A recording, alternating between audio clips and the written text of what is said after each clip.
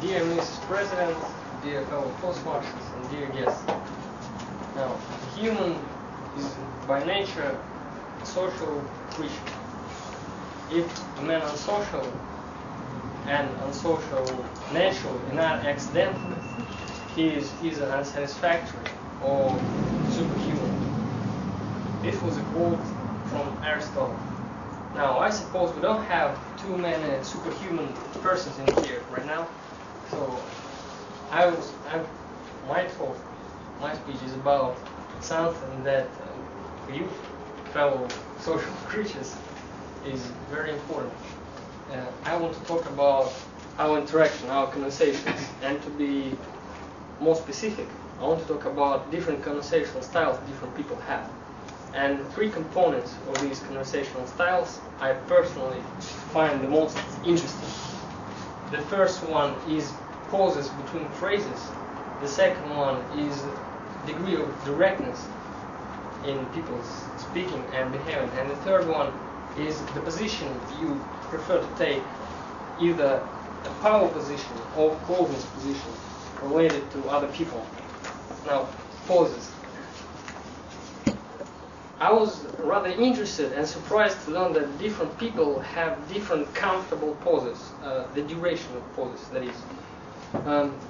Though the pause between phrases is rather individual, there is a rough pattern that southern nations, such as Italians, Spaniards, and people from Caucasus, have rather short pauses. Say when some Caucasus people talk with each other or with other people, they can interrupt you easily, or they can talk over you easily, and consider it rather normal thing. On the other hand, the northern people, say a Scandinavian man and woman, have rather long pause. So when he or she speaks to you, he will give you enough room to express your idea fully, and then some time before they start speaking. Now, I want to tell you a personal story to illustrate the idea. My mother is originally from Azerbaijan, speaking about southern nations and short pauses. Now, my grandmother once sent me to a local shop to buy some bread. So I went to the shop and stood in the line. The problem was that I get to the counter operator decided to start talking with a friend of hers. And I, as a well-behaved man and boy, decided to wait for her to stop. So, to make long story short, I ended up being closed in the shop with the women still talking. Luckily for me, my grandmother came in a while to collect me from the shop. After that, I was told that when you want to tell something and people are talking, you should interrupt them confidently, because if you won't interrupt them, you end up being ignored. Now, the story is about the difference between pauses comfortable for different people. But at the same time, it's about the degree of directness of different people. Say, when I'm finished with my project, some of you, one of you, dear friends, can come out and say, Denis, your project was good for nothing. And the only good thing about it is that it is finally finished. And another one can come out and say, I find a kind word or two to me. Before they start carefully talking that you should probably prepare better for your projects, or you should probably structurize your projects a little better.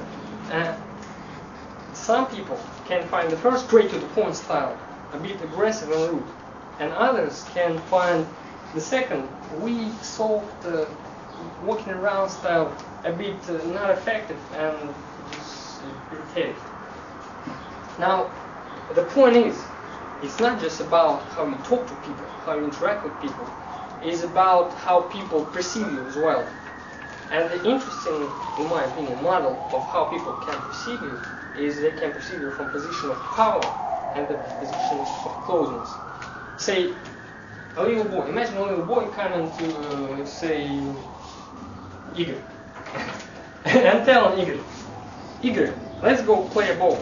If Igor stands in the position of power, he can actually tell a boy, what are you talking to? You a little boy. I'm a Mr. Igor for you.